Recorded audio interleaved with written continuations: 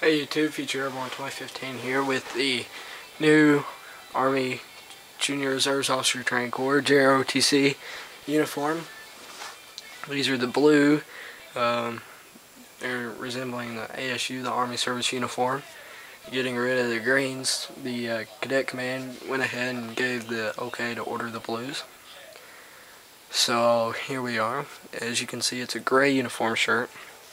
Instead of white. They didn't want it gray because gray would be hard to keep clean.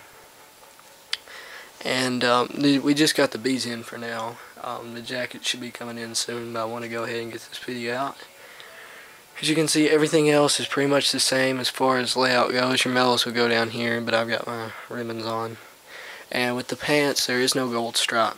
And the reason is they modeled the JROTC, the junior ROTC uniform after the enlisted, which is private through specialist, and that is because they went ahead and made the ROTC in college like the NCO through officer rank with the gold stripe.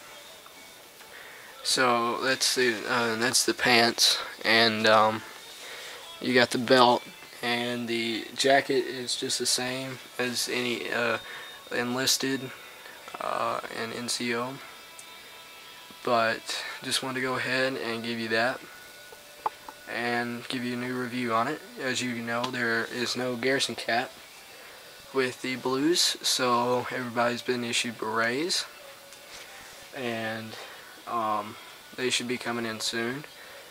But right now, this is what we've got so far. So as you can see, you have your honor unit with distinction star, and your unit crest, your name tag, which I got covered up, your tabs, pretty much everything's set up the same, ropes, frank, everything else, but they look pretty good. So these are the new blues, and thanks for watching, and we'll give you an update on everything else when it comes in. Thanks for watching, and we'll see you guys later. Bye.